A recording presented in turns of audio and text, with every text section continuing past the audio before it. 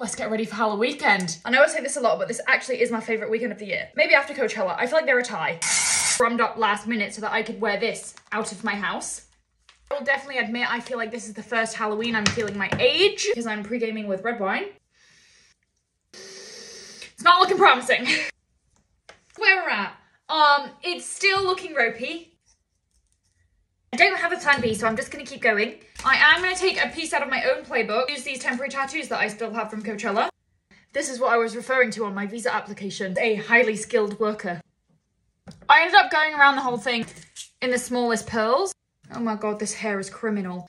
I want to do absolutely tons of blush. I think I just want to speckle, like freckles, but they'll be sparkles.